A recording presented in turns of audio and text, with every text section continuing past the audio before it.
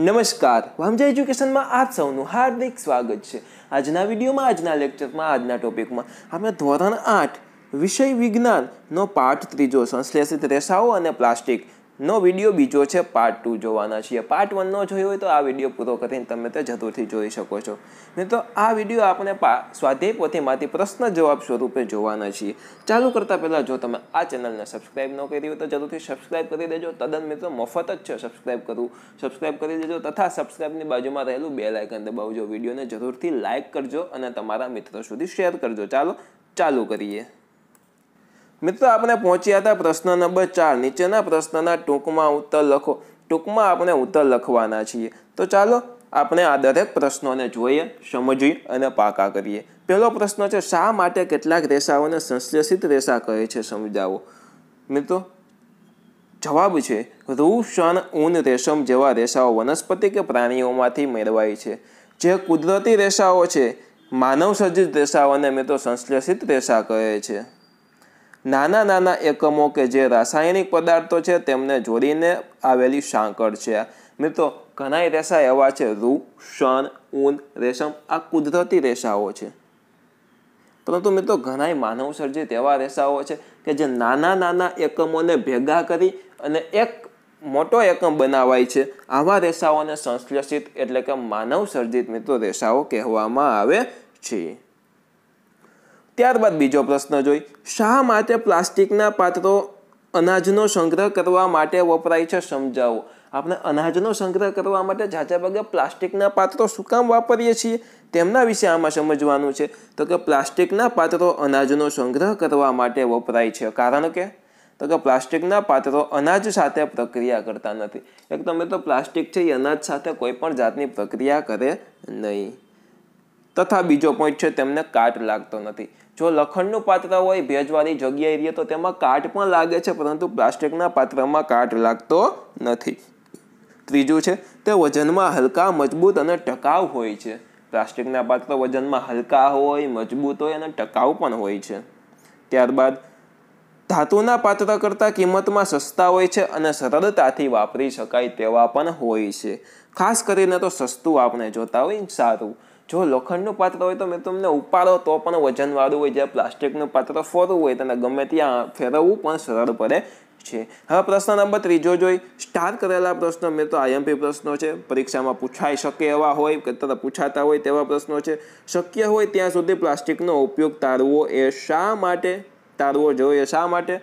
તો કે મિત્રો પ્લાસ્ટિક એ જૈવ અવિઘટનીય પદાર્થ છે, એટલે કે ગમે તે પ્લાસ્ટિક હોય તેમને મિત્રો જમીનમાં દાટો તો તેમનું વિઘટન થતું નથી। જૈવ અવિઘટનીય પદાર્થ છે, તેમનો નાશ થતો નથી, તેનું વિઘટન પામતા ઘણા વર્ષો લાગે છે, અને જો વિઘટન થાય તો ઘણા વર્ષો લાગે છે, લાખો વર્ષ મિત્રો લાગે છે। તે પર્યાવરણને પ્રદૂષિત કરે છે, એટલે કે પ્રદૂષણ કરે છે, એટલે એનું વિઘટન નથી થતું। તેથી ઉપરાંત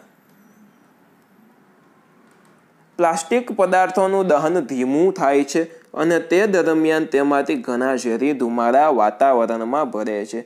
મિત્રો, એમનું દહન ધીમું થાય એટલે કે એમનો સળગાવો તો તે ધીમે ધીમે સળગે અને તેમાંથી મિત્રો ઘણા ઝેરી વાયુઓ નીકળે, ઝેરી ધુમાડા નીકળે અને આ ધુમાડાઓ છે એ વાતાવરણમાં ભળે છે। તમે પ્લાસ્ટિક સળગતું હોય તો જોયું હશે કે ખરાબ વાસ આવતી હોય છે મિત્રો, આ ઝેરી ધુમાડાની વાસ હોય છે।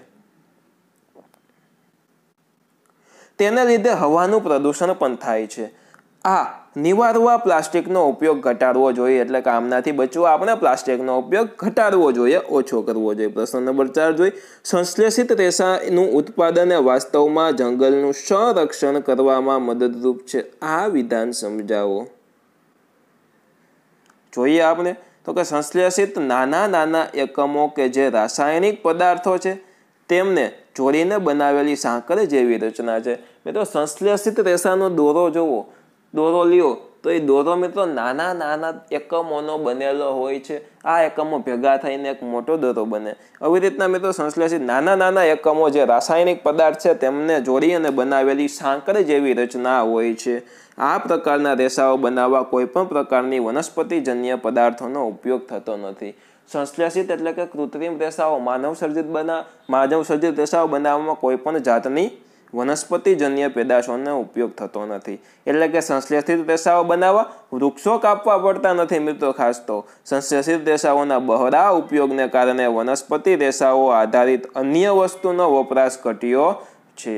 આમ જંગલનું સંરક્ષણ કરવામાં સંશ્લેષિત રેસાઓ ઘણા મદદરૂપ થાય છે.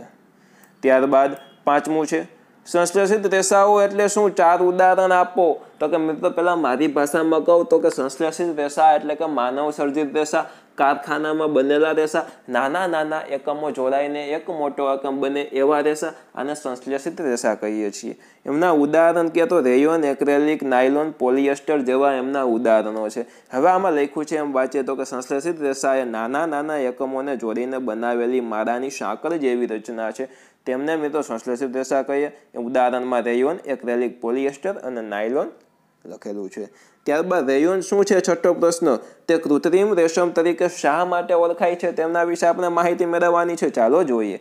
લાકડાના માવા પર રાસાયણિક પ્રક્રિયા કરીને મેળવેલા રેસાને મિત્રો રેયોન કહીએ છીએ. કોના પર? તો કે લાકડાના માવા પર પ્રક્રિયા કરીને જે રેસા મેળવીએ એમને આપણે રેયોન કહીએ. આ માનવ સર્જિત રેસા છે એટલે કે કૃત્રિમ રેસા છે મિત્રો. રેયોન રેસા કુદરતી રેસા રેશમ જેવા જ ગુણધર્મો ધરાવતું હોવાથી કૃત્રિમ રેશમ તરીકે ઓળખાય છે. આ માનવ સર્જિત રેસા છે રેયોન, એ કુદરતી રેસા રેશમ છે ને મિત્રો એમના જેવા જ ગુણધર્મો ધરાવે. એટલે કે એવું જ રેશમ જેવું સિલ્કી હોય તથા એવી જ ટાઈપનું એમનું મટીરિયલ હોય એટલે તેમને આપણે કૃત્રિમ રેશમ તરીકે પણ ઓળખીએ છીએ. ત્યારબાદ સાતમો પ્રશ્ન છે નાયલોન રેસાના ગુણધર્મો જણાવો. ઓલા રેયોનના હતા, હવે નાયલોન રેસાના જોવાના છીએ. તો કે નાયલોન રેસા મજબૂત, સ્થિતિસ્થાપક અને હલકા હોય છે. વજનમાં હલકા હોય, મજબૂત હોય અને સ્થિતિસ્થાપક પણ હોય. આ રેસા ચમકદાર હોય મિત્રો. તે સહેલાઈથી ધોઈ શકાય તેવા પણ હોય છે. ત્યારબાદ નાયલોન રેસાના ઉપયોગો જણાવો. તો કે મિત્રો મોજા, દોરડા, તંબુ, ટૂથબ્રશની બનાવટમાં એટલે કે ટૂથબ્રશની આગળ મિત્રો ઓલા વાળ હોય, વાળ જેવી રચના હોય એ બનાવવામાં. ત્યારબાદ કારના સીટ બેલ્ટ, પડદાની બનાવટમાં, પેરાશૂટ અને પર્વતારોહણના દોરડા બનાવવામાં નાયલોન રેસાનો ઉપયોગ થાય છે. પોલિએસ્ટર રેસાના ગુણધર્મો જણાવો. નાયલોન રેસાના જોઈએ તો પોલિએસ્ટરના જોઈ તો કે આ રેસામાંથી બનેલા કપડામાં કરચલી પડતી નથી. પોલિએસ્ટર તે મેં તો જી રેસાથી કપડું બનાવેલું હોય આ કપડામાં કરચલી કોઈ દિવસ પડતી નથી. શું? તો કરચલી નથી પડતી તેમાં. બીજું છે ધોવામાં એકદમ સરળ છે.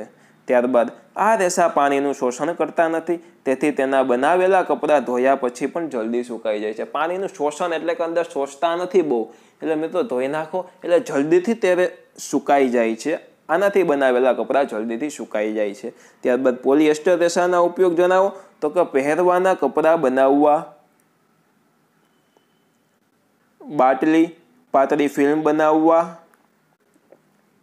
વાયર તથા અન્ય ઉપયોગી વસ્તુમાં મિત્રો આ પોલિએસ્ટર રેસાનો ઉપયોગ થાય છે. ત્યારબાદ જોઈએ પ્લાસ્ટિકના 4 ઉપયોગો લખો. પહેલો ઉપયોગ તો કે પ્લાસ્ટિક રાસાયણિક દ્રષ્ટિએ નિષ્ક્રિય હોવાથી એટલે કે મિત્રો પ્લાસ્ટિક ઉપર રાસાયણિક પ્રક્રિયા એક પણ જાતની થાય નહીં. એમાં નથી કોઈ દિવસ કાટ લાગતો કે નથી લોખંડ હોય ને ગરમ કરો તો એ મોટું થાય અને પાછું ઠંડુ કરો તો પાછું એ નાનું હોય એવડા માપનું થઈ જાય. એવી રીતના પ્લાસ્ટિક ઉપર એક પણ જાતની રાસાયણિક દ્રષ્ટિએ નિષ્ક્રિય હોય છે. રાસાયણિક ક્રિયા થતી નથી. નિષ્ક્રિય હોવાથી પ્લાસ્ટિકના વાસણમાં ભરેલા પદાર્થો પર પ્લાસ્ટિકની અસર થતી નથી. તેને કાટ પણ લાગતો નથી. ત્યારબાદ ધાતુની તુલના કરતાં સસ્તું પણ છે મિત્રો પ્લાસ્ટિક. ત્યારબાદ વજનમાં હલકું હોવાથી સહેલાઈથી હેરવી ફરવી શકાય છે. અને ચોથું છે તેની વસ્તુઓ વિવિધ રંગની આકર્ષક દેખાવની હોય છે. પોતે વિવિધ આકાર અને કદમાં સરળતાથી તેમને ઢાળી પણ શકાય છે. એટલે કે વિવિધ આકારનું આપણે પ્લાસ્ટિક બનાવી પણ શકાય છે.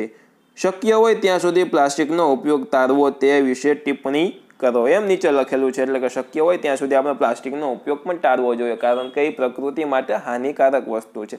મારી ભાષામાં મિત્રો પ્લાસ્ટિકનું સાચી વસ્તુ કહું તમને, હું સાચી વસ્તુ એટલે કે આ પ્રશ્નનો જવાબ દઉં તો એક તો પ્લાસ્ટિક વજનમાં હલકું હોય, જ્યારે સ્ટીલના વાસણો હોય ભારે હોય, એમને હરફા ફેરવવા અઘરા પડે. જ્યારે પ્લાસ્ટિકના મોટા મોટા વાસણો હોય એકદમ હલકા હોય એટલે એમને હરવા ફેરવવા પણ સહેલા પડે. હવે પ્લાસ્ટિકનું વાસણ બનાવવા માટે બીબાનો ઉપયોગ થતો હોય એટલે એમને મિત્રો આપણે જે આકારમાં ઢાળવું હોય એ આકારમાં ઢાળી શકાય. ચોરસ બનાવવું હોય ચોરસ બને, ગોળ બને, ગમે તે આકારમાં આપણે ઢાળી શકાય. જ્યારે લોખંડ છે એમાંથી આપણે અમુક ટફ આકાર બનાવવો ખૂબ અઘરો પડે છે. ત્યારબાદ મિત્રો પ્લાસ્ટિક છે એ અલગ અલગ કલરનું બને એટલે આપણે દેખાવમાં આકર્ષિત થાય, આપણને જોવું ગમે. જ્યારે લોખંડ છે એ તો એક જ રંગનું હોય છે, એમાં તો કશું રંગ થવાનો છે નહીં.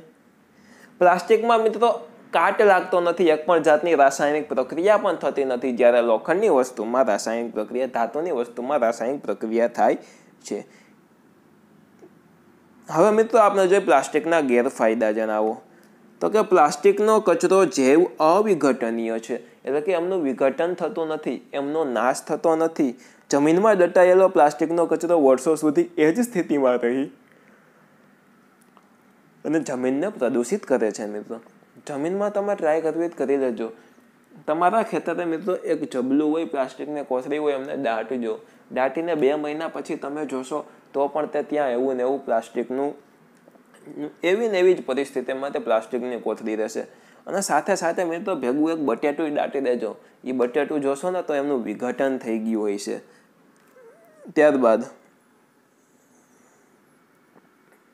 પ્લાસ્ટિકના પાત્રોમાં રાખેલા ખાદ્ય પદાર્થો પીણા માનવીના સ્વાસ્થ્યને નુકસાન પહોંચાડે છે. જો મિત્રો પ્લાસ્ટિકના પાત્રમાં પીણા રાખેલા હોય, ગેસવાળા આપણે પીણા પીએ છીએ, સોડાઓ પીએ છીએ, એ મિત્રો માનવ માટે નુકસાન પહોંચાડે છે. પ્લાસ્ટિકનું દહન ધીમું થાય છે, સરળતાથી સંપૂર્ણ દહન થતું નથી, એટલે કે સંપૂર્ણ રીતે સળગી જતું નથી. અને કદાચ એનું દહન કરો, સળગાવો, તેની અંદરથી ઝેરી ધુમાડાઓ પણ મિત્રો ઉત્પન્ન થાય છે. પ્લાસ્ટિકના દહન દરમિયાન ઘણા ઝેરી ધુમાડા વાતાવરણમાં ભરી અને વાતાવરણને પણ પ્રદૂષિત કરે છે. મિત્રો આ આપણે જોયો પ્રશ્ન નંબર 4. પ્રશ્ન નંબર 5થી આપણે આગળના વિડીયોમાં જોશું. આશા રાખું છું કે આ વિડીયો આપ સૌને ખૂબ જ ગમ્યો હશે. તમે તમારા મિત્રો સુધી મિત્રો જરૂરથી આ વિડીયોને શેર કરજો. ચેનલને સબસ્ક્રાઈબ ન કરી તો સબસ્ક્રાઈબ કરીને બેલ આઇકન દબાવજો અને વિડીયોને લાઇક કરવાનું ભૂલતા નહીં. અને કાંઈ પણ પ્રશ્ન હોય તો શરમાયા વગર કોમેન્ટ બોક્સમાં કોમેન્ટ કરી દો. કોમેન્ટ કરવી તદ્દન ફ્રી છે, મફત છે મિત્રો. ફરી મળશું એક નવા વિડીયો સાથે. ફરી પધારજો. બાય. જય હિન્દ, વંદે માતરમ. આવજો. ધન્યવાદ.